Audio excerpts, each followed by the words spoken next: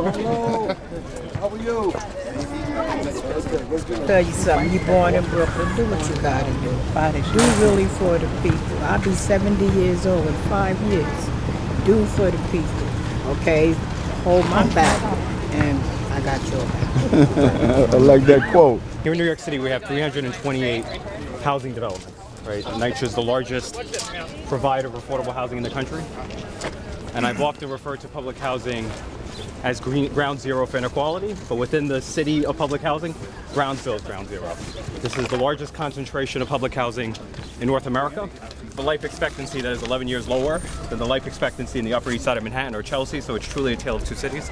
It's a constant uphill battle as he continuously tries to make sure that these communities are not just forgotten and left behind. Tell me about health care.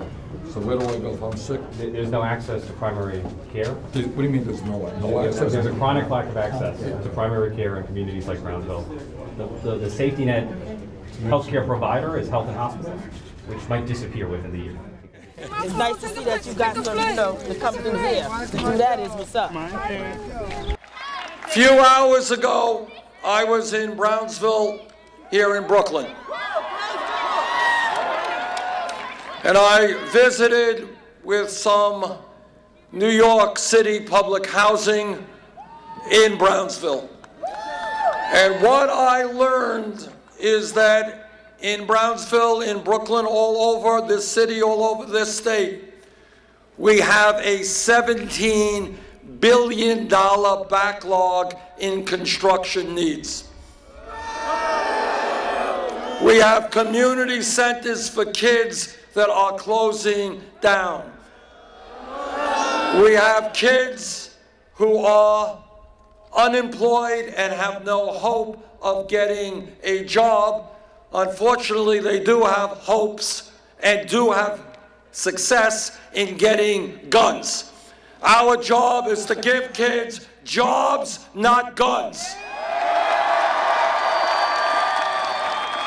And that is why together we are going to transform our national priorities. We're going to rebuild inner cities in this country rather than waste trillions on wars we never, ever should have gotten into.